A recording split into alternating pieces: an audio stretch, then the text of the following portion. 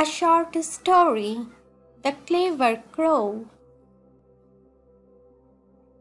Once upon a time, there lived a crow. She had built her nest on a tree. At the root of the same tree, a snake had built its home.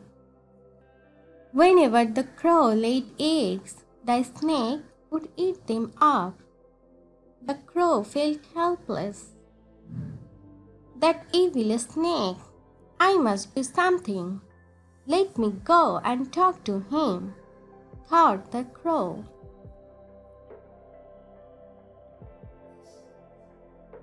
The next morning, the crow went to the snake and said politely, "Please spare my eggs, dear friend. Let us live like good neighbors and not disturb each other." "Ha! You cannot expect me to go hungry. Eggs are what I eat," replied the snake in a nasty tone. The crow felt angry and she thought, "I must teach that snake a lesson."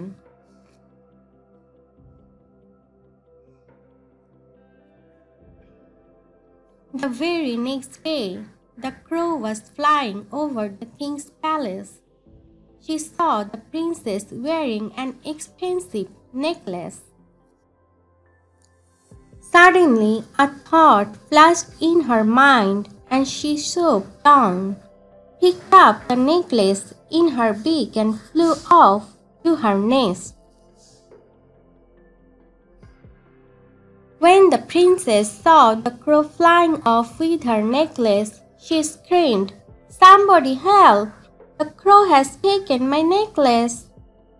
Soon the palace guards were running around in search of the necklace. Within a short time, the guards found the crow. She still sat with the necklace hanging from her beak. The clever crow thought, "Now is the time to act," and she dropped the necklace, which fell right into the snake's pit of house. When the snake heard the noise, it came out of its pit of house. The palace guards saw the snake. "A snake! Kill it!" they shouted. With big sticks, they beat the snake and killed it.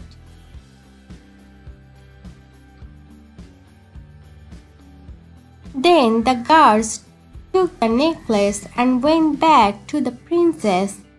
The crow was happy.